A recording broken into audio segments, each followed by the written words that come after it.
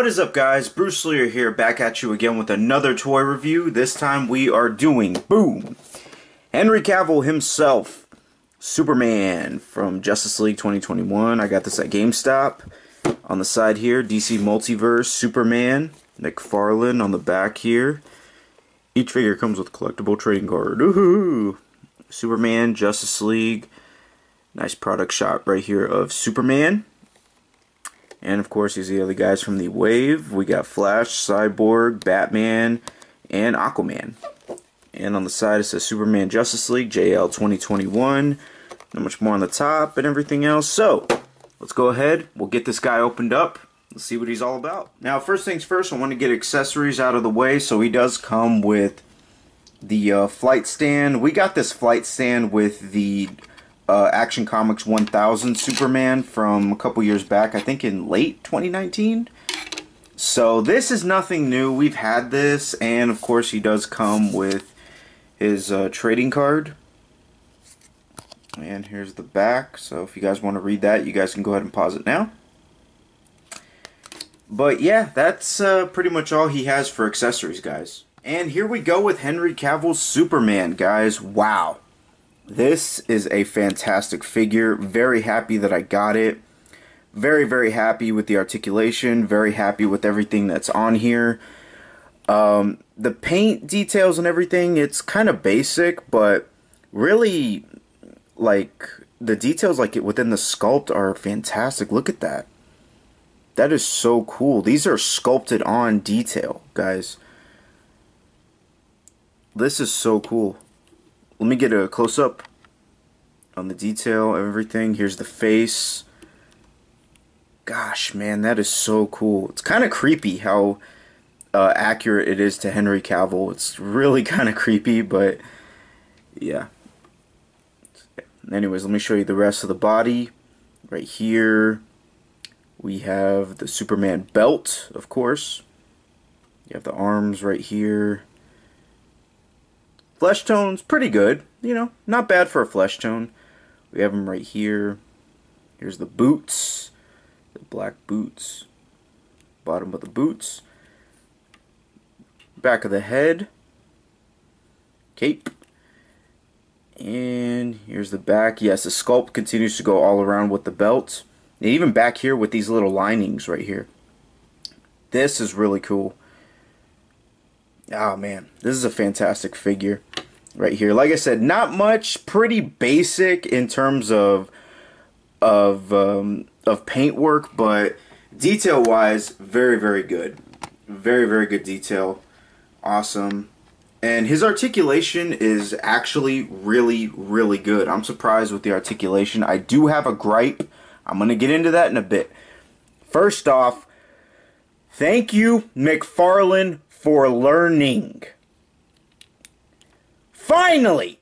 It doesn't look up a whole lot, but it looks up a decent amount to where he can actually get into a decent flying pose.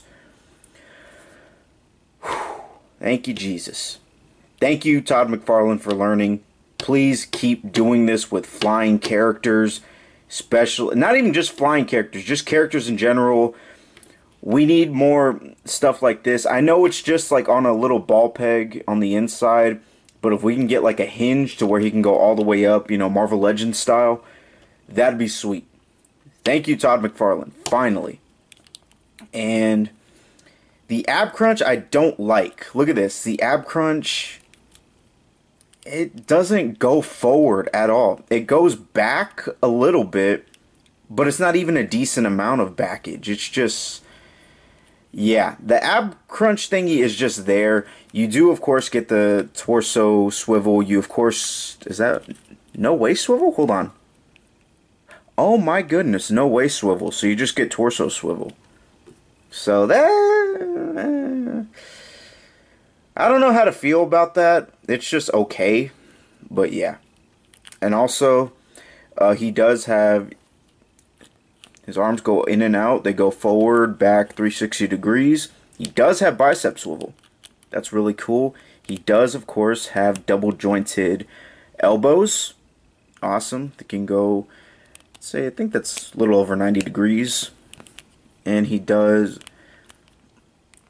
He does rotate his arms. They do go up and down. The same thing on the other side. And of course, his legs go outward. Well, they go outward like that. They go forward. Don't go back.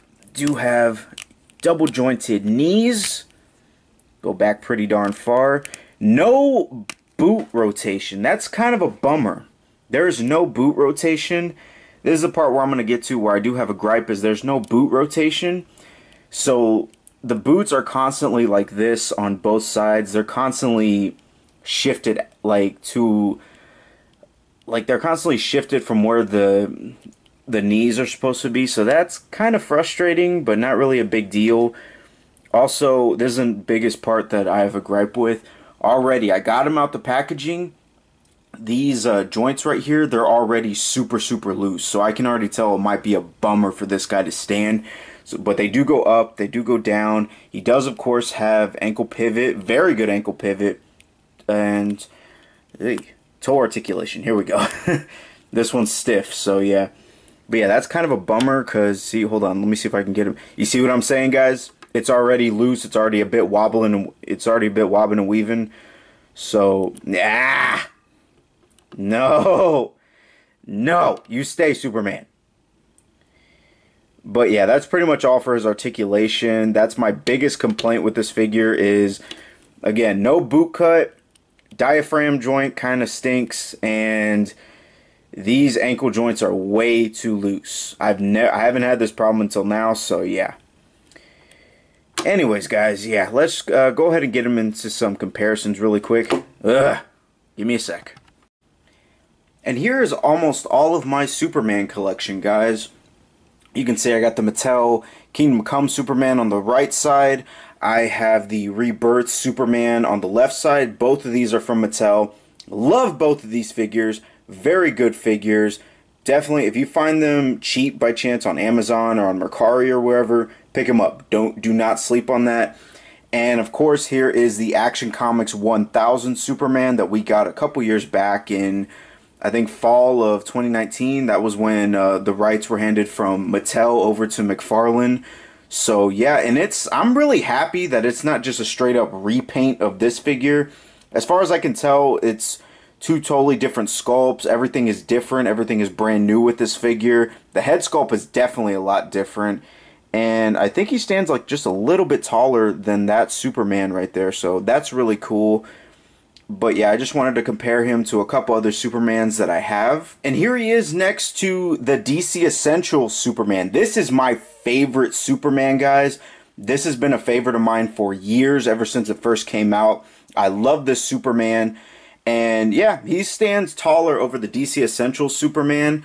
And that's really cool. I just wanted to do a quick comparison to these guys because I think both of these are very cool Supermans. This is still my favorite, but yeah. Just wanted to compare these two. And I wanted to compare him real quick to one of his old nemesises, or however you say it. Anywho, it's Bizarro from McFarlane. Oh my goodness, I love this figure. I loved it when I first got it. I loved it when it first came out. Fantastic figure. And yeah, Henry Cavill is pretty tall, man. I gotta say, they made this figure pretty darn tall. And I'm really happy with the sculpt and everything, and I'm really happy with the size differences. And here he is next to the Justice League Cyborg figure. Wow, pretty good scaling. I think they were about the same height in the movie. I could be wrong. I'm not too sure, but they're about the same height. Like, let me tilt up Cyborg's head a little bit.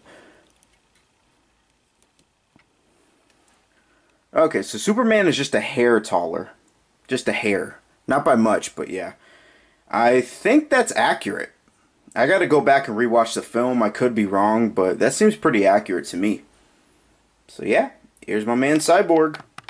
Alright, this is the last size comparison, guys. I'm sorry. I'm having too much fun comparing this figure. We have the Detective Comics 1000 Batman, and we have the DC Rebirth Flash. Both made by McFarlane.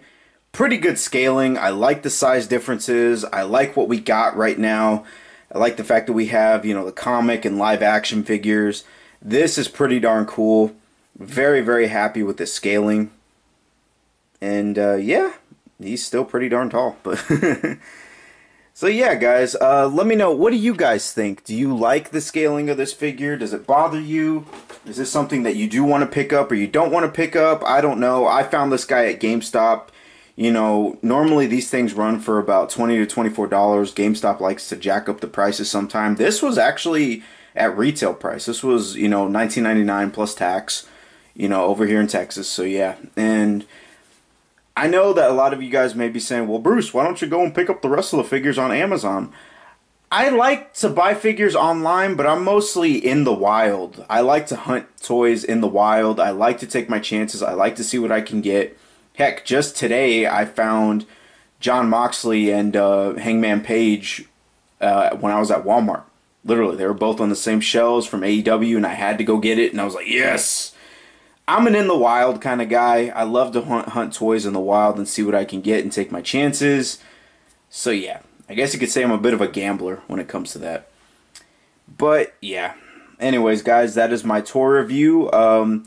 I believe he's up at Big Bad Toy Store. I'm not too sure. He's definitely up at Amazon and other places like that. So check him out. You know, if you're interested, go, by all means, go get this figure. Check your GameStops, check wherever you gotta go, and yeah. But other than that, guys, that's pretty much it. And remember, grow older, grow wiser.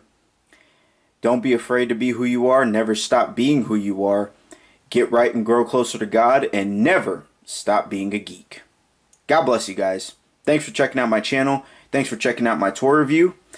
And yeah, Bruce Lira signing out.